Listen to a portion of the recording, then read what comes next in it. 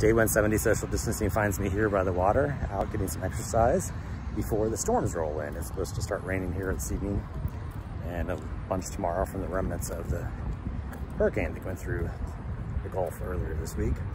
So I'm out to get a little exercise before that happens, because I probably won't be able to get outside tomorrow depending on how much it rains. So we'll see. So we're going to enjoy being outside for just a little while longer before the storms roll in. And that's a good way to, I guess, wrap up the week.